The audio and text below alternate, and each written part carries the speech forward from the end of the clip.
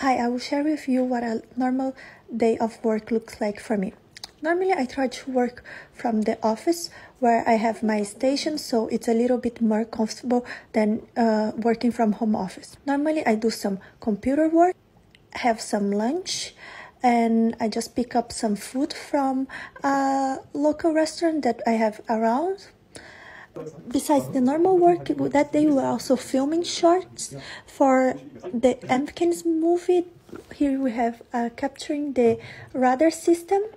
Back to the office, I got a coffee to help me get through this data visualizer that I was working on, and it was very nice as a first attempt. I got quite happy with the results that I had, so it was a nice day of work for me. I hope that you enjoy it and follow me for more.